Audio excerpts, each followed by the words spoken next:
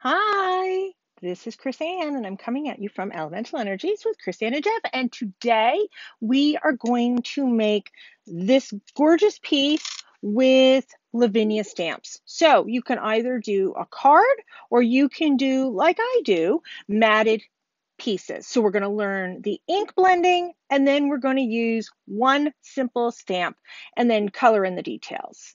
So let's get started. This is 3 variations using the exact same colors, and we're using Catherine Pooler inks today to blend with, and then the stamping is done with VersaFine Claire Nocturne. So let's discuss the colors that we're going to be using today. So for Catherine Pooler colors, we're using Sangria, Tiara, and Grass Skirt.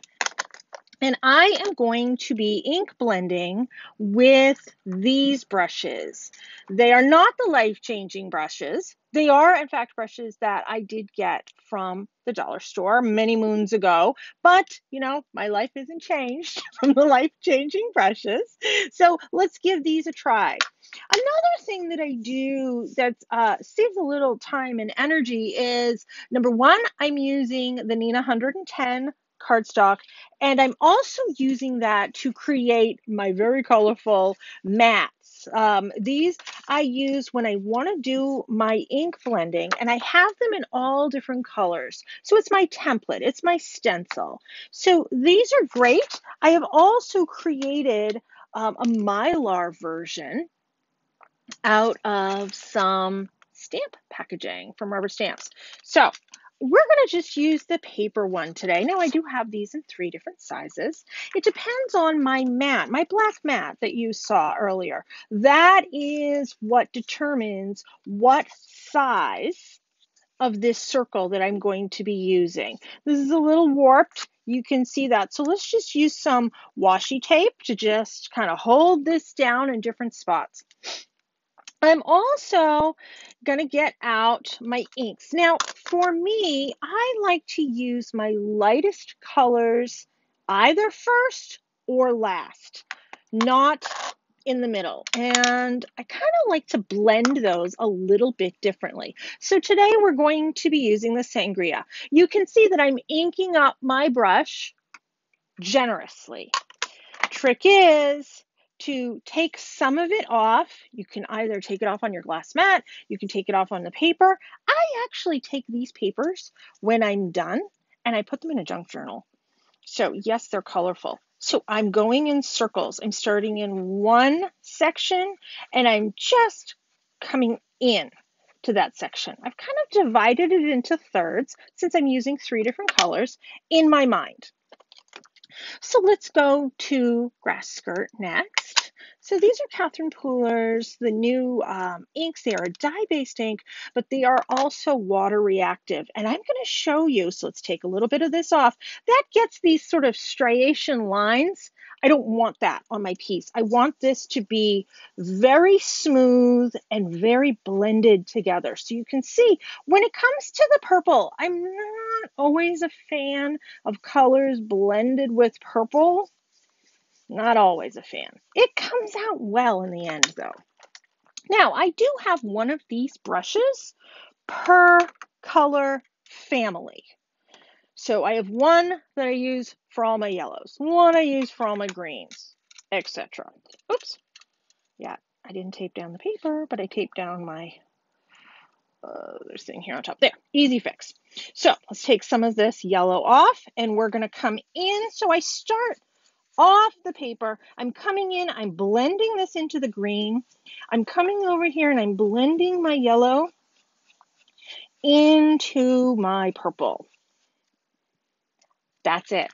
It's as simple as that. You can use any shape you want. I just happen to be a fan of the circle. I like the way the circle looks. I'm getting ready to stamp. So when I stamp, because I'm using an unmounted stamp, I like to put down a nice cushy mat underneath. So you can either use foam, you can use whatever works for you. When I said these inks were water reactive, these are the ones that I have done that are the non-water reacted one. Let me show you the ones that are water reacted. So let me get those out. So here, I simply spritzed a little bit of water. I'm using a fine mister. I'm using this one. I cannot find my Tim Holtz one.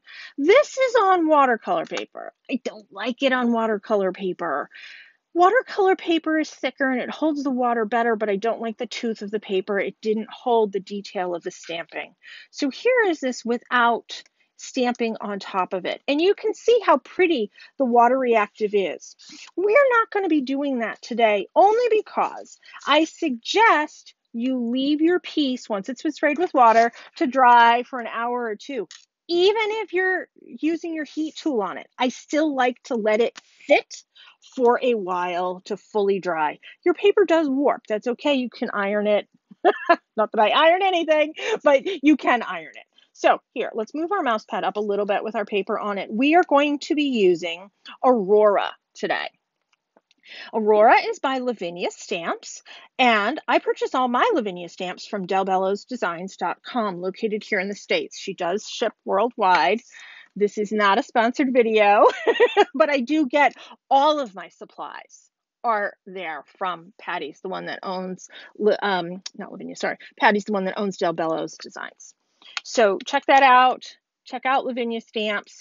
So here, I've just taken the stamp, I've mounted it to a clear block. This is all one stamp.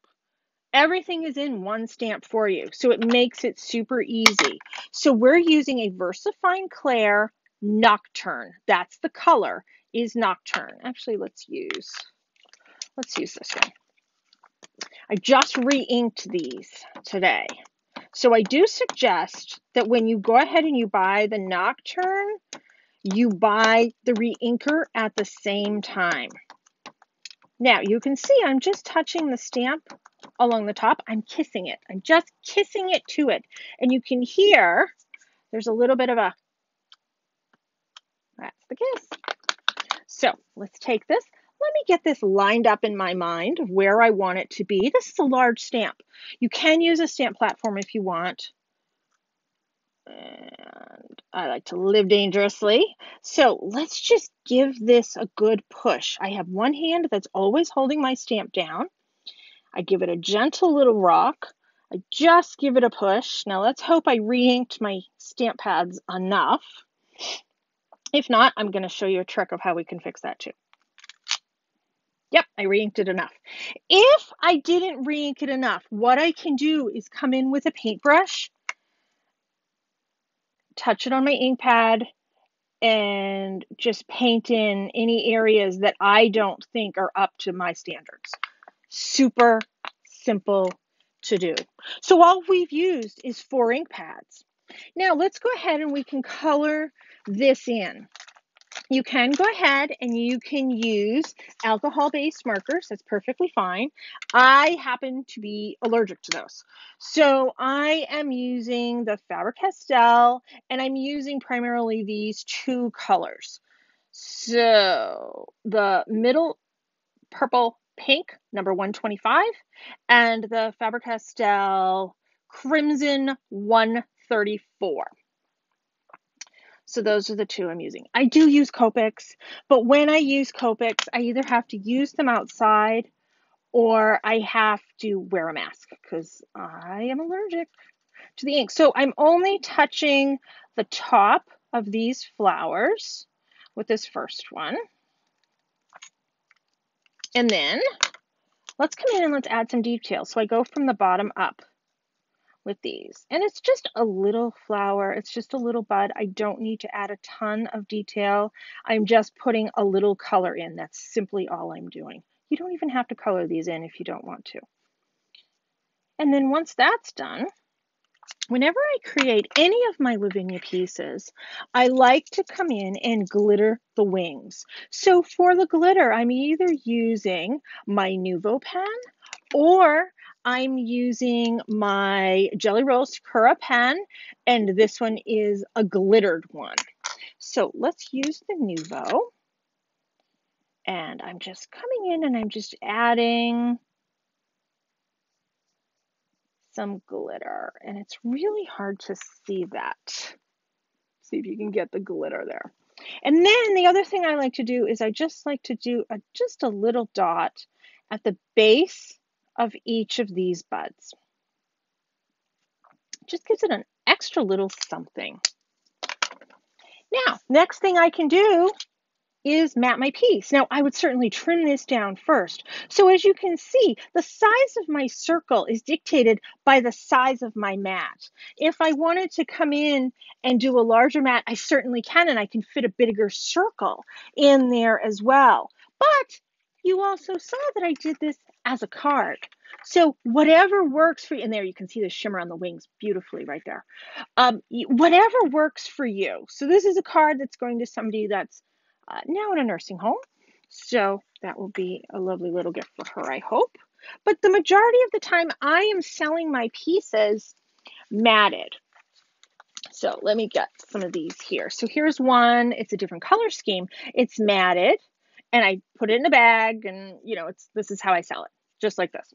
So for me, that's what works. And I get those on Amazon, so check those out on Amazon. But all the other products I do get, like I said, from Patty at Del Bellows Designs.